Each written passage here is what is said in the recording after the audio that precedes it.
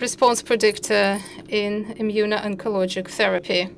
Well, indeed, the topic of my research is quite a practical. This is PD-L1 as biomarker. And I would like to now focus on a couple of fundamental clinical issues, as any biomarker PDL can be either used or not used. And this is responsible for its specificity. And therefore, I'm not sure that all these tests will be just exciting for clinicists. So may I choose a different approach and draw a different perspective? Because indeed, PD-L1 is, we know where the story starts, but we don't know where it ends. To be able to answer that question, we should look at the role of immunotherapy and actually why the next Nobel Prize will be awarded for immunotherapy. We must understand today that current approaches in immunotherapy are based on our knowledge of T lymphocyte physiology and not B lymphocytes or antigen representing lymphocytes. T lymphocytes have a very unique specificity to a broad array of antigens. They are able to change together with the tumor. And of course, this is memory also.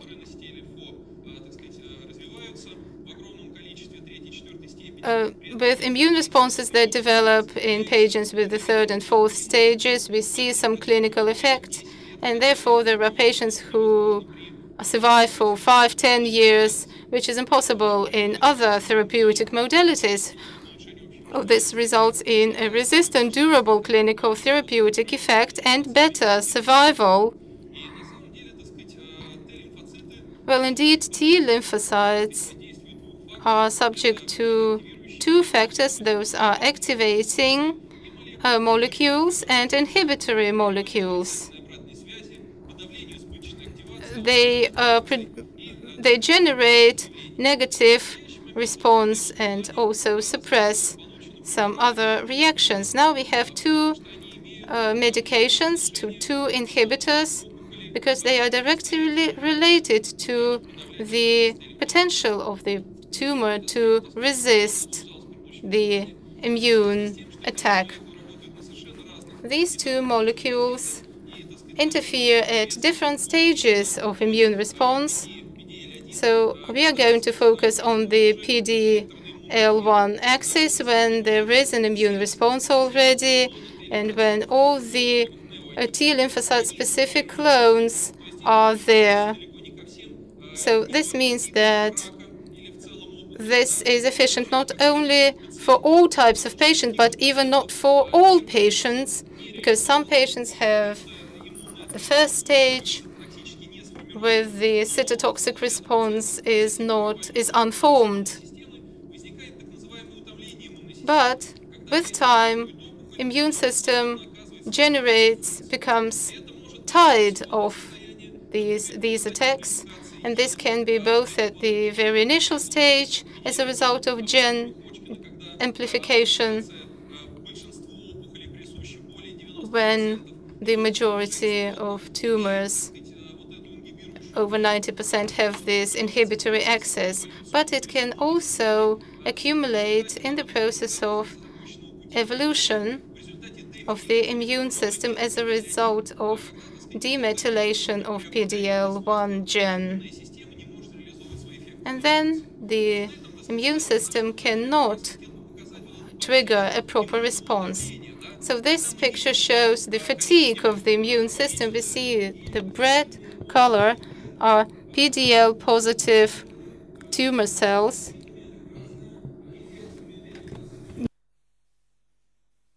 The speaker isn't talking into the mic. Very poor hearing in the headphones. Non-apoptotic, and there is no excretion of cytotoxic molecules. so as to eliminate this immune fatigue. This is the task of PD-L1 therapy, and to provide some predictive factors that could show in which patient this therapy will be successful and in which not.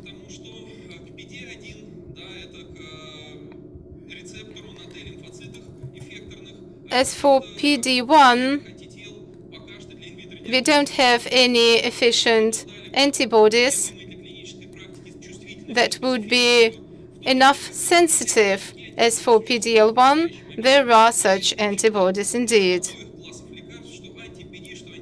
For both types of medications, for PD-1 or anti-PD, we can resort to one and the same molecule to predict the clinical response.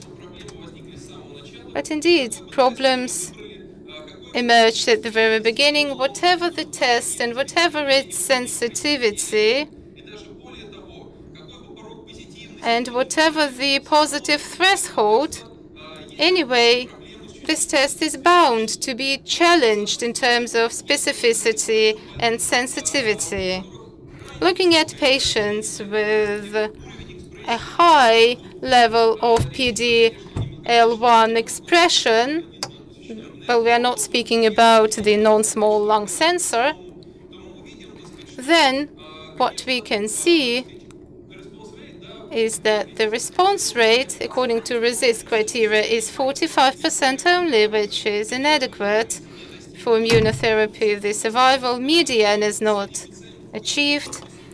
Whereas in patients with a high PD-L1 expression on tumor, it is no more than 80%. Renal lymphoma takes the top position, 80% response to therapy. Despite the hyperexpression of the gene and its amplification, it does not respond to immunotherapy. Therefore, the specificity of this test is far from being ideal. Looking at 50% of tumor cells, approximately 20% of them will be below this threshold. If the sensitivity threshold is 1%, then approximately 1% of tumors are below this threshold, which means that they don't have a visible expression. And indeed, this is a huge challenge which we must be aware of when we are doing pharmacodiagnostics. Whatever the test, whatever the design of the test, we are bound to have false negative and false positive results. Therefore, the future says that compels us to come up with some extra tests.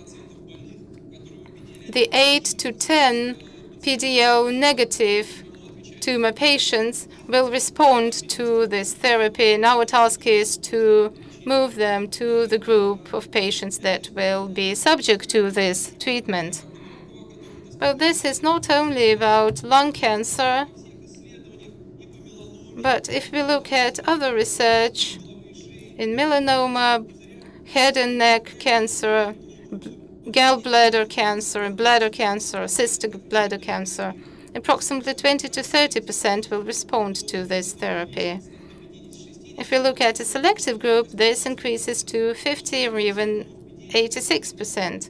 However, in PD-L negative group, whatever the positive percent, whatever the test, there will be anyway a large share of patients that will not go beyond 10% and will anyway respond to this therapy. Therefore, it is very important for us to understand what are these tests, the tests that we have about. FDA introduced new terminology for biomarkers. We always had companion diagnostics. Herceptine for breast cancer, and pembrolizumab, the PD-L1 for pembrolizumab. But also we had complementary diagnostics. This is a non-obligatory therapy, but it allows us to assess the benefits and the risks.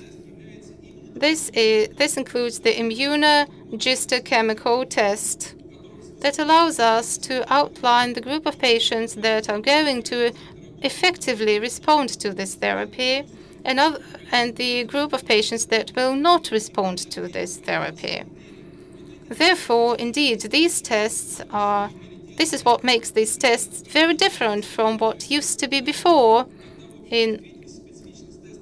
when the sensitivity of the test was higher. Whereas such transitory marker as PD-L1 is just an accessory diagnostics in tumors.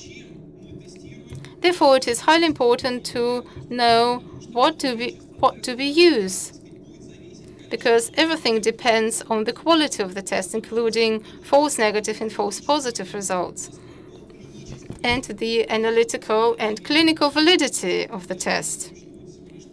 So today we have 3 options.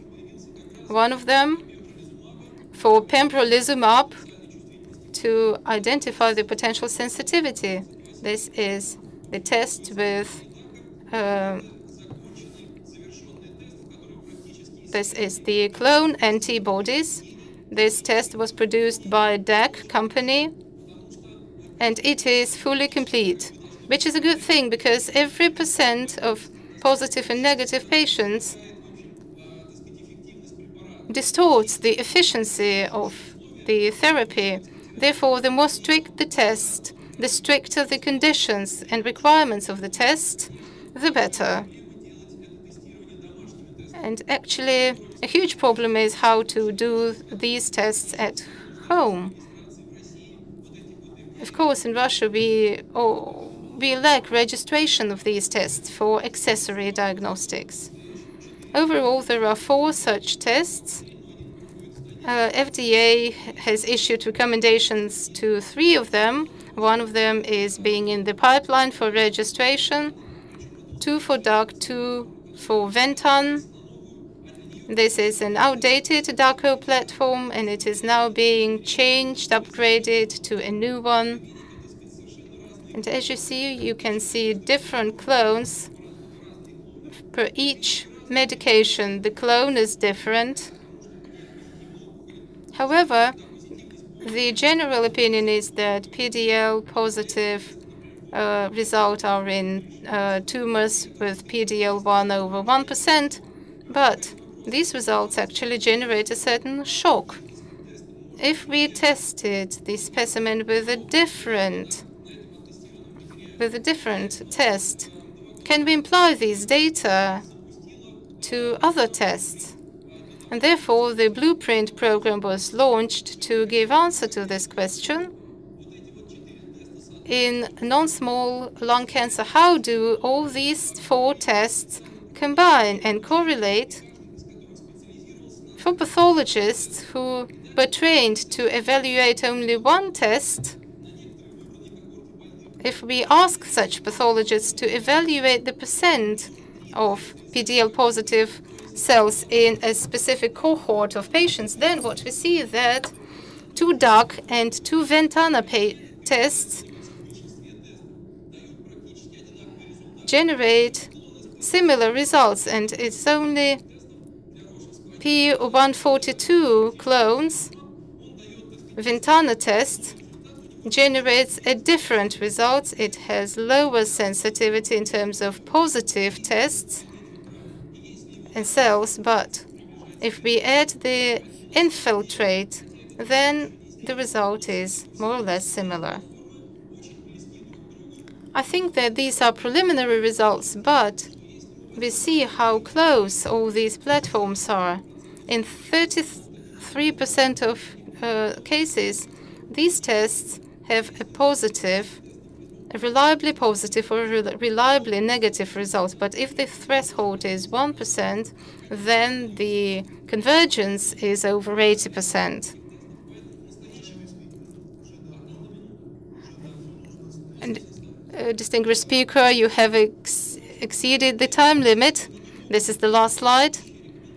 Well, we cannot change the current recommendations, but there is a lot of hope and a lot of homework to be done in the future. To wrap up, I would like to say that the low specificity of PD-L1 ensures that this is the mere start of the history of the story, but it can carry a lot of promise because there is a correlation with the response to immunotherapy.